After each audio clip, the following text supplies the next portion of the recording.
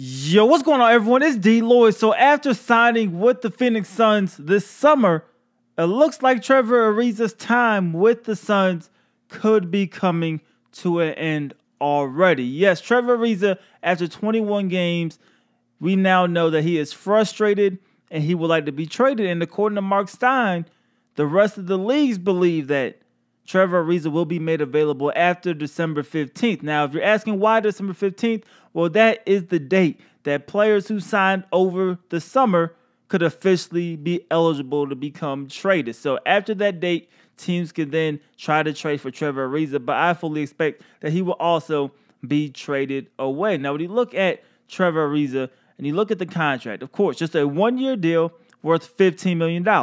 So he got his money, because he wasn't going to get that type of money if he returned back to Houston. But he left one major thing out. The Phoenix Suns are nowhere near the caliber team as the Houston Rockets. As for the past 4 seasons, while Trevor Ariza was there, the Rockets were a team chasing a championship. Obviously, they are not in that type of situation this season. For Houston, they're not in that type of situation this season.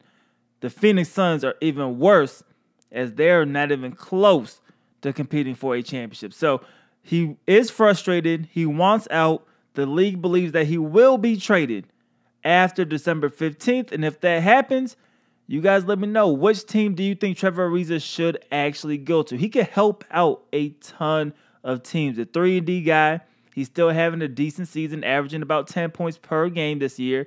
He's shooting 35% from the three-point line, which is a little bit down from the year before, but he's still a pretty decent shooter from the three-point line. I think he'll get another opportunity with a winning team, but you guys let me know, which team do you guys like to fit best in the comment section below. It's your boy DLloyd. I'm going to see y'all next time.